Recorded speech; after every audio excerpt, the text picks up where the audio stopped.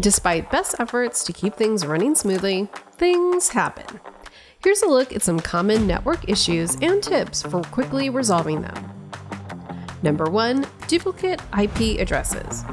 When two devices attempt to share a single IP, you see the dreaded address already in use, with no ability to access the network. Here's the quick fix.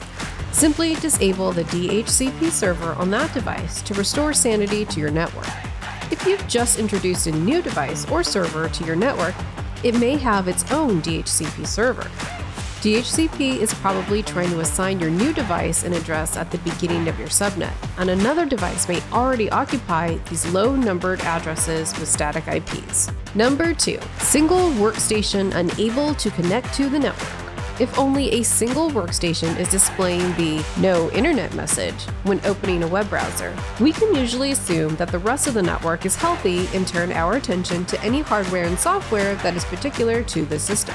To resolve this network issue, start by eliminating the obvious communication barriers such as bad cable, poor Wi-Fi signal, failing network card, or incorrect drivers. Ensure that the workstation's network adapter is configured with the correct IP, subnet, and DNS servers. If that doesn't solve the problem, check any firewall software on the device to ensure that necessary ports are open to the external network. Common ports include 80 and 443 for web traffic, and 25, 587, 465, 110, and 995 for email. Number 3. DNS problems. Errors such as the network path cannot be found, IP address could not be found, or DNS name does not exist can usually be traced to a DNS configuration issue. The command line utility NSLOOKUP can be used to quickly show a workstation's DNS settings. Here's the quick fix.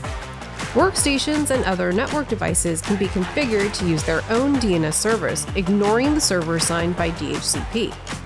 Checking the Internet Protocol version 4 TCP/IP settings for your adapter will show if an incorrect DNS server is specified. So just select the Obtain DNS Server Address Automatically option instead. Armed with a deeper knowledge of how your network works, you can be prepared for the inevitable. And if you want to learn more about networking, sign up for a free CBT Nuggets trial. There's no credit card required to sign up, and you can see if networking is for you. Thanks for watching.